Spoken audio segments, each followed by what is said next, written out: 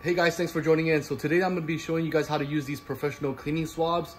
And you can be either using this on your commercial size printer or your desktop printer at home.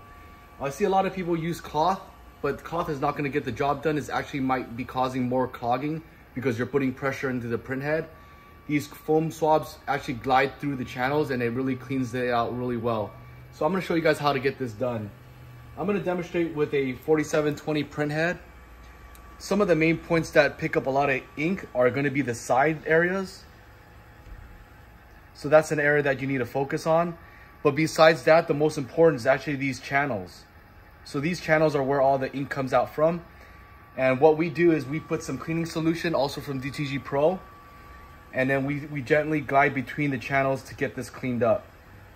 And we do this daily so that the ink doesn't clog up and it doesn't build up over time, which is going to cause you to have to replace your expensive printhead. What I'm going to do is I'm going to start cleaning out the printheads. I'm going to jog the machine.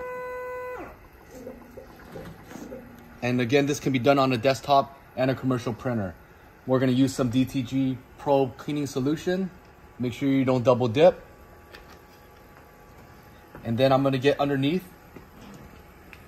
to the printhead area. And then again, I'm just going to gently clean the channels. So just like I showed you in the demo printhead, you're just going to make sure that all the channels are clean and then there's no leftover ink that's going to be drying up.